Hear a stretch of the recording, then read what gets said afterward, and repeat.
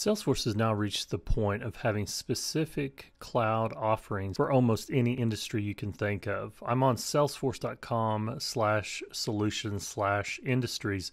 If you just go to Salesforce and then hover over products and then select see all industries, that will take you to the same page. And it's here that there's a list of the different cloud specific industry models that they have. And the first of which is financial services. I want to talk about the financial services cloud. And you can apply the same concepts in navigating details around these other industry-specific clouds, such as healthcare, communications, consumer goods, etc. Another thing to know is you'll find higher education and nonprofit here as well.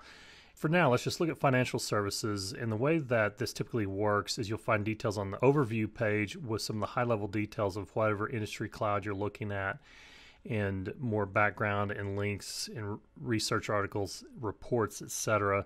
But then some of these links down here on the left, beyond the overview, is that you have a link for Financial Services Cloud, and then information specific to banking, where you can watch a demo, get other details around customer relationships, elevating omnichannel experiences, and other banking-related things, testimonials as well, and previous webinars related to banking in this example.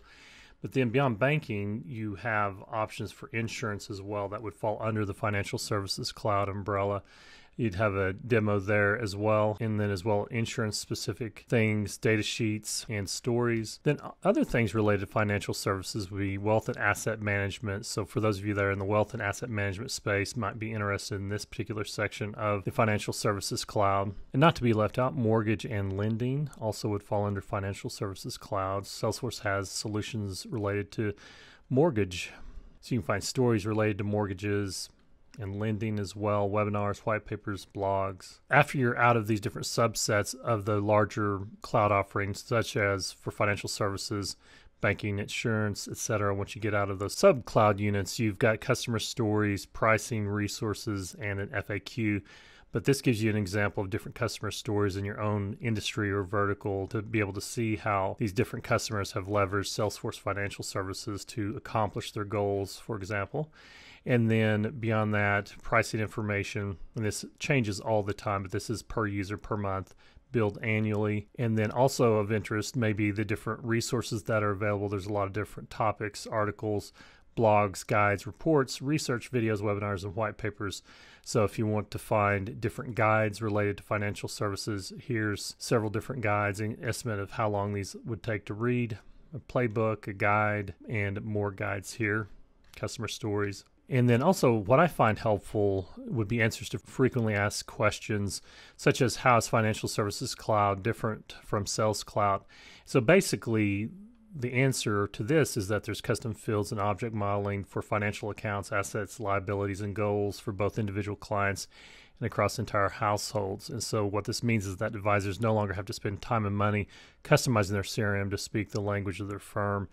And so this is another layer of specifications added on top of Salesforce and Sales Cloud to make it more specific to financial services. And so there's custom fields and objects that have been added that are more commonly found in the financial services space. And you can also view a complete list of features here, and you can download a data sheet as well. So be sure and check out the facts for the Financial Services Cloud as well. And then one other thing to note, if you're wanting to get hands-on experience implementing Financial Services Cloud, you can always search for their implementation guide for whatever cloud, whatever industry cloud you're interested in. And that's a matter of just finding that. I'll pull up the implementation guide for the Financial Services Cloud, and I'll link to that down below. And so here I've got a landing page for success with Financial Services Cloud. I did a search for the implementation guide, and here's links for getting started, such as setting up Financial Services Cloud, and other links more geared towards things such as the data model for the Financial Services Cloud and an object reference guide as well. So as I mentioned, with the Financial Services Cloud, it will make changes to your data model. So if you were to reference the object reference guide, it'll show you some of those custom fields and objects that are added in. And of course, you've got to enter your email address to access this resource. So let me do that.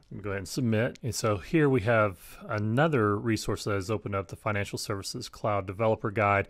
And it's here that you'll find the cloud standard and custom objects and more details around custom fields on account and other objects as well. All the different objects found in the Financial Services Cloud and their accompanying custom fields as well. A few other things of note from these various implementation guides and developer guides, you'll see different versioning. So if you need to go back to a previous version for a different release of Salesforce, you can do so by clicking this link. As well, you can open up a PDF version of this guide by clicking the PDF link, and you'll see what release this is for on the first page of the guide that you're interested in. You'll notice that this is 550 pages, so very long and involved, but a lot of these notes are around the new objects and fields related to the Financial Services Cloud. So there's a lot of great resources available out there in the Salesforce ecosystem for whatever cloud you're interested in. And as a reminder, you can find that under products and then see all industries. We did this for financial services, but it's much the same for other verticals and industries such as healthcare, communications, etc. So if you found this video helpful, please do like and subscribe. Also, leave a comment down below for what you'd like to learn about Salesforce, and it just might be my next video. And until then, I'll see you in the cloud.